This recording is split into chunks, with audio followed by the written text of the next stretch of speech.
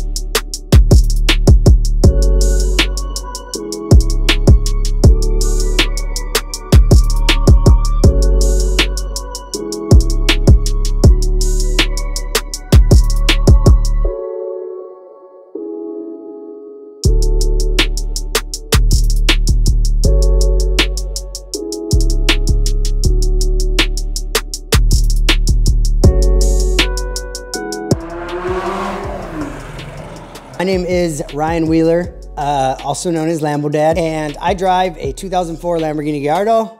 I have a Honda Civic that is, I don't remember exactly what year. I think it's a 93. It's an EG hatch.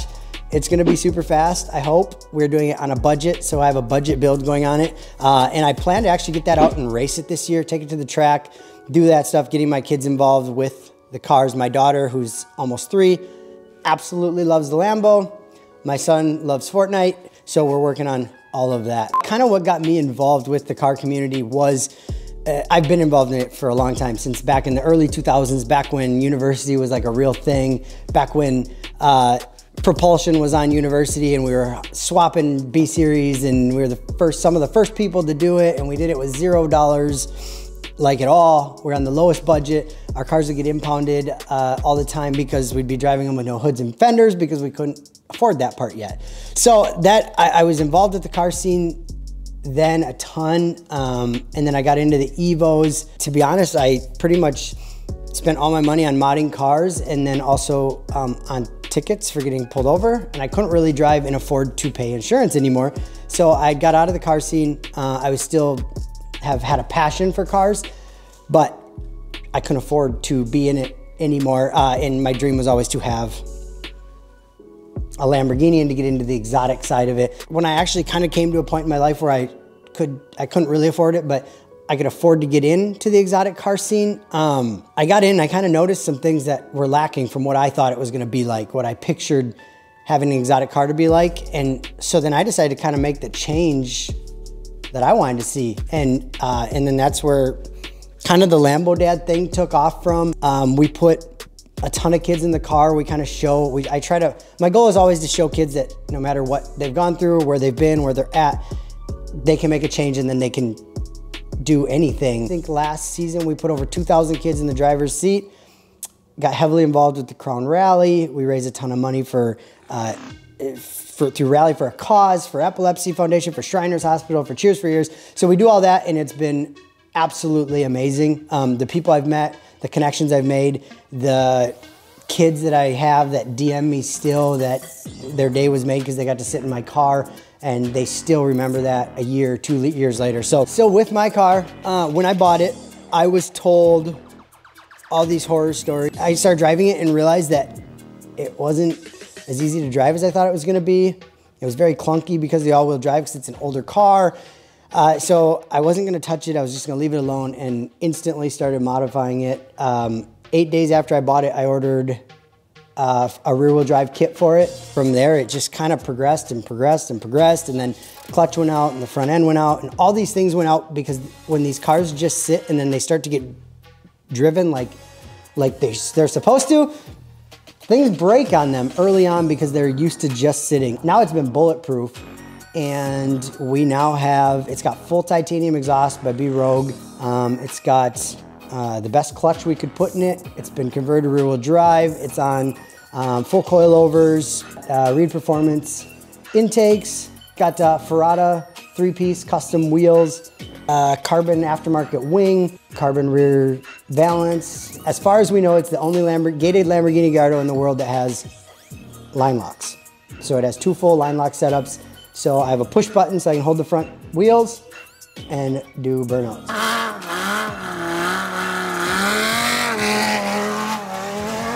So as far as the appearance of the car now, when I bought the car, it was white, and then that got old. And so then with this last wrap, I said, let's go even bigger. And by this time I kind of formed a brand behind the car and came up with this logo. We decided to print the logo all over, and we used 3M.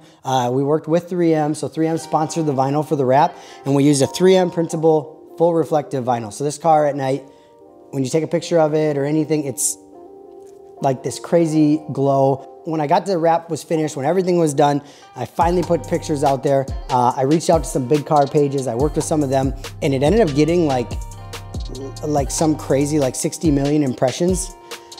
And I got the most hate in my DM that I almost shut my Instagram off. It was so hard to read through because I had probably 1,000 messages that were people literally telling me to kill myself for ruining a perfectly good car.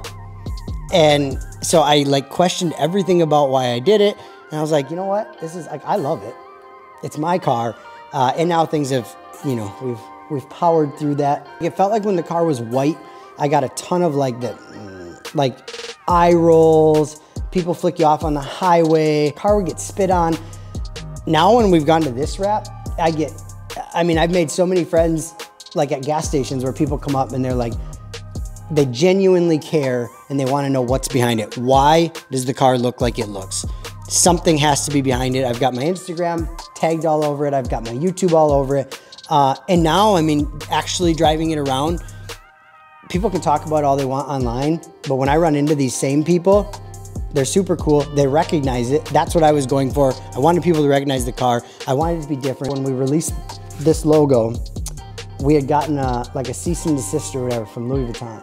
It was a little scary because I haven't dealt with anything like that, but it meant that we were seen. Someone got their eyes on us, and we had to change the L. We had to change the L angle because I guess that's patented or trademarked or something. So my YouTube has changed just a little bit. It's just Lambo Dad. My Instagram though is Lambo, L-A-M-B-O _ dad with 2 Ds. So D-A-D-D.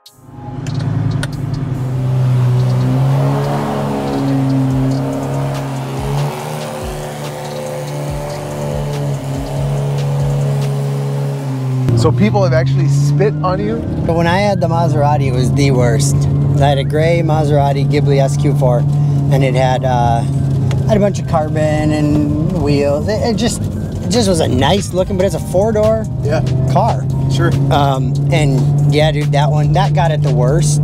And then when this was white, this got it. It was pretty. A lot of people flick you off, stuff like that. Sure. They just assume you're a douchebag. Yep, instantly. Yep. And that's what I noticed when I got into the exotic car scene. I mean, there's a handful of people that have them that are kind of arrogant. And then there's a lot that you get to know, and they're actually super cool, like awesome people.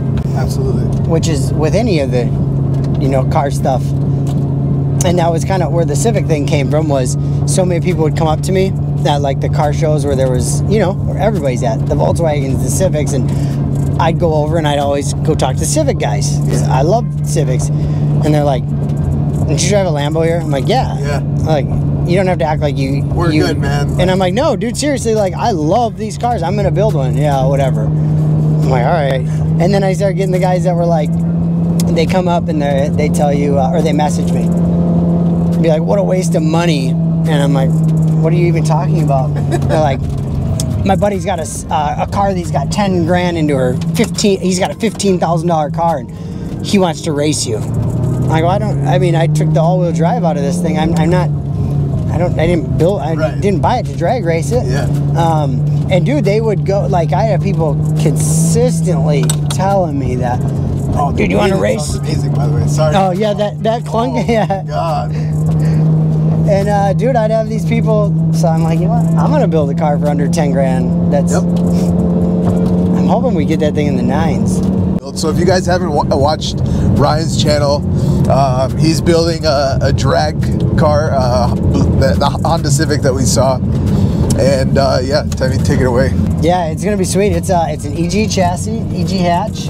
It's got just a built LS VTEC in it, 62, 66 turbo.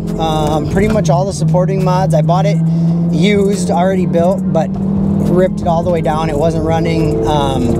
You know, it's kind of a sight unseen. A buddy had it, and I'm like, dude, he messaged me and price was right, and it fit the build I wanted to do, and it fit the price range. The price of those are crazily going up, surprisingly. And to find a clean one, obviously. So to find a clean EK, so if you look back, if they go on my channel and look back, I found my EK that I built in 2003. Sure. My first EK, like nice car that I built. I took a loan out. It actually got impounded when I was 16, or no, 17. Oh yeah, the red one. That's yeah. Right, yeah. So we found the exact chassis, and it's super clean. And I made the mistake, and not really a mistake, but I offered him. I'm like, dude, whatever. He's like, well, I just finished it. I don't really want to sell it. Yeah. I'm like, well, if everything's good, I'll give you like 15 grand. Like, I don't care what it costs. I won. And then it wasn't ready to sell yet. Sure.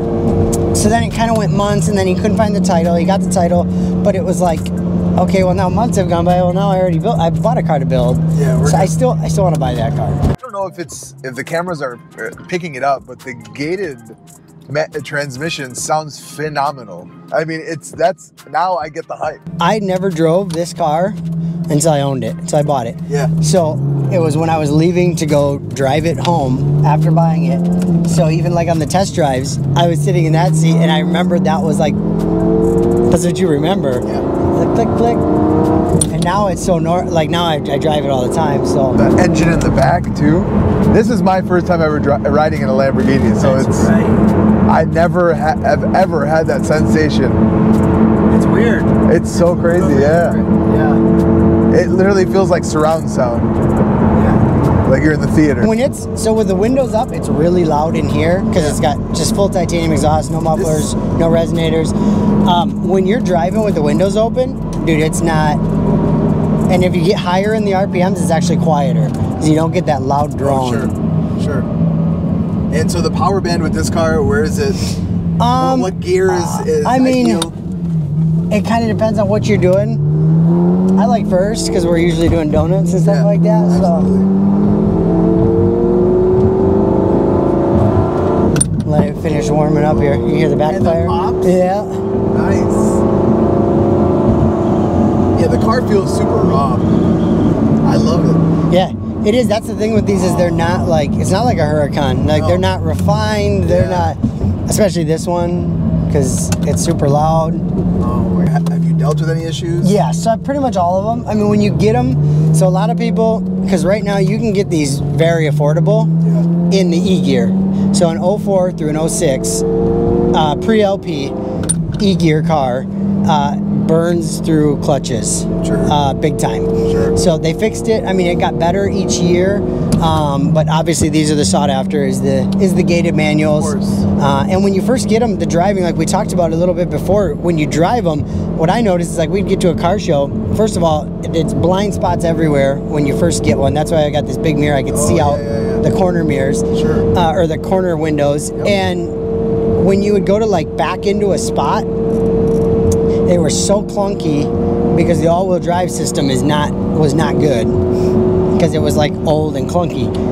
So when we converged rear-wheel drive, it turned it into like a complete driver's car. And how rare like are the gated? I mean, they're still out there. They're getting up in mileage, and that's why a handful of people were like, "Dude, keep your miles off." I got it with real low miles. Yeah. Now it's at 43,000, so we're gonna keep piling up.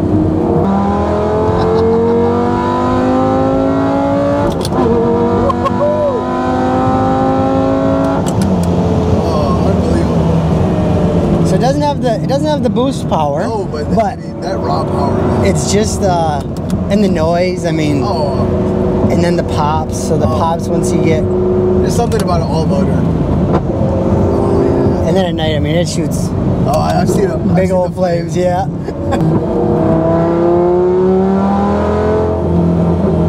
That was third. This is third. Yep. It doesn't have like a ton of power. So yeah, and we went back and forth. We were gonna twin turbo or single turbo it. We're gonna do a single big turbo kit. But I rally with it. I mean, we stack miles on. My wife and I will do, 15, 16, 1700 mile weekends in the car. Yeah. So like turbocharging is not a good, yeah, it's not, it's, yeah, we want it to be just reliable, get in, go. Yeah. And how many rallies have you been on with this car? So I think we've done 3 now, like 3 big. Yeah. And overall, I mean, knock on wood, it's been pretty reliable. Yeah, I mean, we've had a handful of things go wrong with it, especially when I was first working on it, and everyone's like, oh my God, how can you stand always working on it? It's like, well, it's like any other car except for like the miles we're putting on it. I mean, we've been putting in like 10,000 plus miles a season on it. Wow. So that, I mean, it's destined to have issues. But, and you drive the car, like that's another big thing that I think people should know is like. I think we did 7 sets of rear tires last year. No way. Yeah, so it gets driven, and we do. I mean, these are line locks right here. Oh, yeah, so this is the switch, and then that's the line lock to hold them. And yeah, so it's.